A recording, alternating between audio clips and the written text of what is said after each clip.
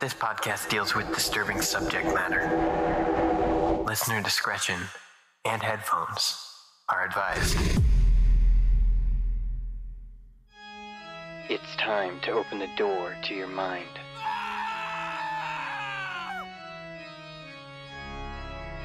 Sit back and listen to true horror.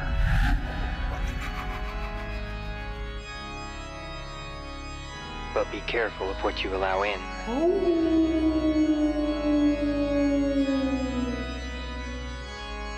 Because it's time to go through the fog.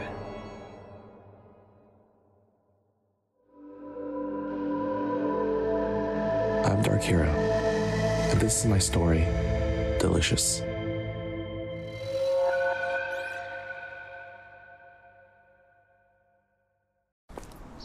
I have a small vlog where I go from fine dining to food carts just to try out different things. When I was a kid, my grandma used to live with us, and she'd always be cooking for the family. Everything from salads to rice dishes. She made sure that we'd never starve until the day she died. My grandma really put her heart and soul into her cooking, and that made me fall in love with food.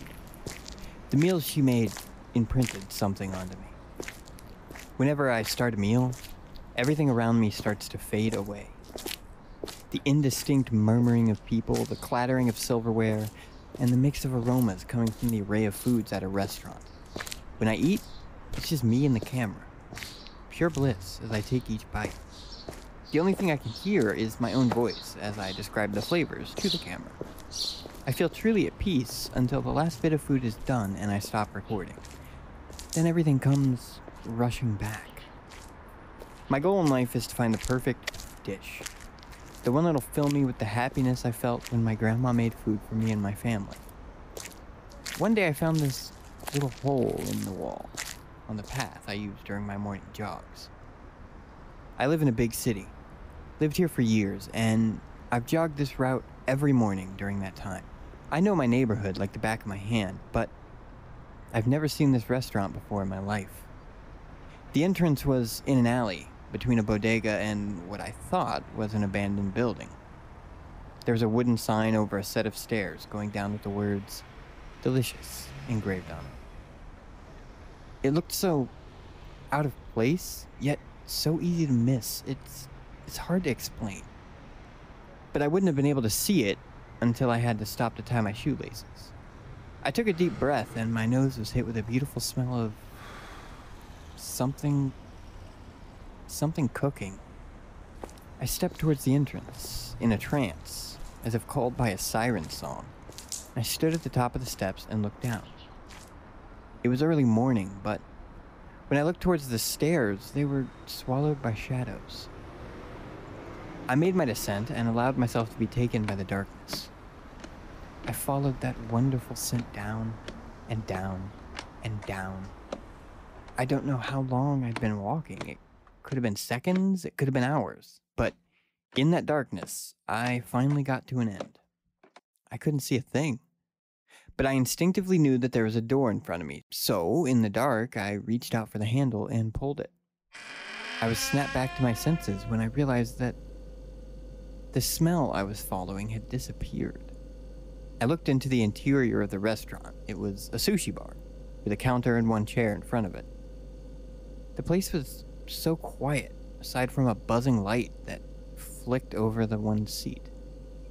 The walls and floors were cracked concrete, and it made me feel like I was in prison.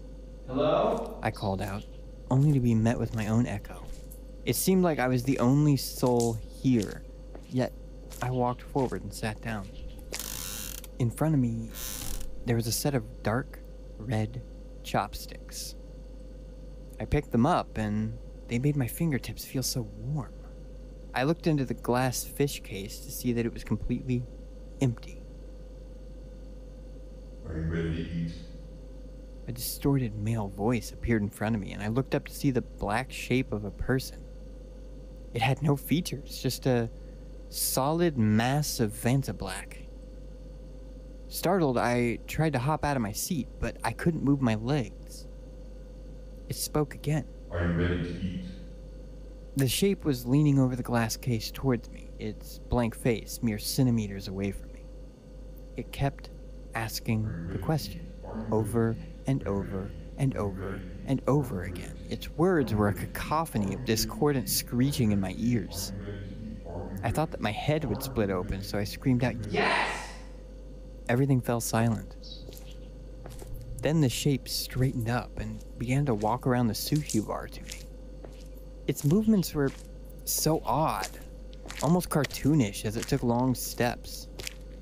It was right next to me, and it quickly grabbed my right arm. Its grip was so tight that I was unable to move a single inch. In its other hand, a knife appeared, and in a fast, fluid motion, it swept the blade down. An indescribable, immense pain erupted from my arm, and I looked down to see a strip of my skin missing. All that was left was a bloody mass of exposed meat. I looked towards the shape, but before I knew it, the thing was already back behind the sushi bar. I couldn't see over the bar, but I could hear the searing sound of something cooking. It smelled disgusting. It came back around, and in its fingers was a strip of what looked like bacon. I gagged at the sight, and it started to inch my cooked skin to my mouth. Bile began to bubble up inside me as I turned my head away from it. With its free hand, it grabbed me by my face and pinched to open my mouth. I screamed and screamed, but it was relentless. It proceeded to push what it had cooked into my mouth. It forced every bit of it down. Once everything was inside, it clasped its hand over my mouth. The freshly cooked skin was burning hot, and the juices coated everything it had touched. I wanted to vomit, but a sensation overwhelmed me. It removed its hands from me, and I was filled with peace. A tear began to roll down my cheek as I remembered my grandma's cooking. I chewed the tough skin, my teeth releasing the flavors held within, and I finally swallowed. I looked down at my arm. Blood was everywhere, on the floor, on the counter. I slowly grabbed the deep red chopsticks, and the voice erupted. Are you ready to eat? I nodded my head, and it stepped back to me with a knife in its hand. Over and over, we repeated this process, till there was barely anything of me left. I became a crimson mess that was splattered all over the concrete of this hellish restaurant. And my review of it is, it was delicious.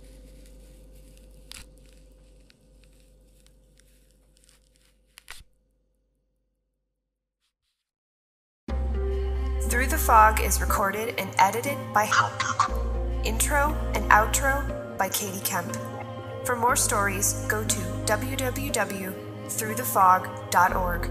We'll be back in 2 weeks, so keep your eyes on the fog.